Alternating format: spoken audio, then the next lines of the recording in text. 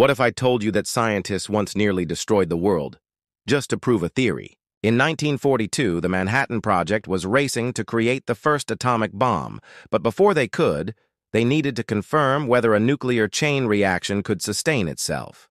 Enter the tickling the dragon's tail experiments, where physicists like Louis Slotin and Harry Daghlian manually assembled plutonium cores to test critical mass. One slip meant instant death. Daghlian accidentally dropped a brick of tungsten carbide, receiving a lethal dose of radiation.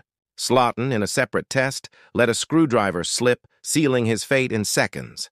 Both died gruesome deaths, and their core became infamous as the Demon Core. What other deadly experiments do you think pushed science too far? Let me know in the comments. Progress often walks a fine line with destruction. The real question is, how far should we go to uncover the truth?